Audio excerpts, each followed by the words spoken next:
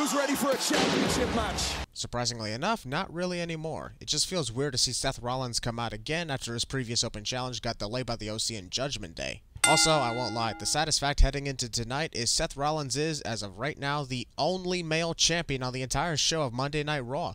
Seriously, when is WWE going to man up and put the WWE title and Raw Tag Team titles back where they belong? This is getting ridiculous. Listen to the WWE Universe. I mean, I would listen, but this crowd is absolutely silent for practically everything throughout the night. Won't lie, I enjoyed Seth Rollins when he had the blonde streak in his hair. However, almost his entire head is blonde now. He's starting to look less like Seth Rollins and more like old school Edge. 10 years of Seth Rollins. Which unfortunately caused a lot of internet marks to accuse WWE of not adding Dean Ambrose in the celebration, completely misunderstanding what was really being celebrated. Can't celebrate 10 years of Dean when he was only there for 7. I made this the title to have. Because it's literally the only title to have on Raw. Seth didn't really do anything about that. It just was. Mustafa Ali is kind of an idiot if you think about it. Instead of heading down to the ring to accept Seth's open challenge, Mustafa sets up a video on the Titantron so that he could be prone to attacks. I'm gonna be the one. Must have slipped on a banana peel that magically appeared. Seth Rollins is probably wondering if he has to postpone his open challenge to next week after more interruptions and brawls take place. I accept your challenge.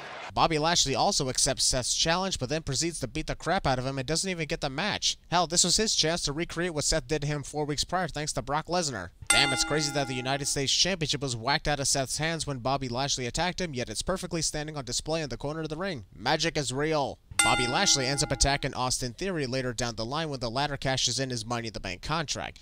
My honest question, if Bobby didn't want Austin to go after the United States Championship either, why not just attack him right now at this very moment on the stage? No.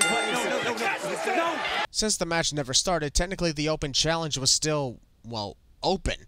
And it somehow did not register to Austin Theory that he could just tell the referee, hey, I accept the open challenge right now since Bobby did not get his match. Worst case scenario, referee said no, and Austin would say, oh well, worth a shot. Also, the idea of cashing in on mid-card championships after over 15 years of wrestlers cashing in the Money in the Bank contract on world championships kinda destroys the entire purpose of the concept. It would be intriguing that any champion can be cashed in on, but that should have been done at least once or twice in the first 5 years.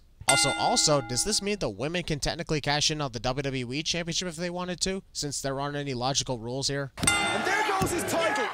Throughout the match, Kevin Patrick jinxes Austin Theory's momentum by prematurely declaring him the winner, to which Seth Rollins kicks out of the pin. Look at their own pedigree. Copy Rollins infringement, although that could have honestly been a kick-ass way for Austin to win the United States Championship by hitting Seth's pedigree. Again, why didn't Bobby just attack Austin on the fucking stage if he was always going to do this? You idiot. Dumb as this probably would sound, why didn't Austin just say, hey man, let's make a deal. If I win the US title, you'll be first in line. It worked for The Miz when he became WWE champ. Oh, wait a minute. Apparently, Austin Theory can go from severely injured to, nah, I'm okay in less than 1 second. He's got him.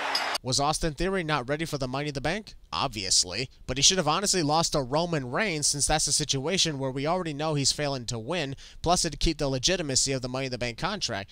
This was honestly worse than Baron Corbin cashing in and losing in less than 10 seconds. At least that was a world title. Cashing in and losing to a mid-card title? There's like no coming back from that. 1,000 sins.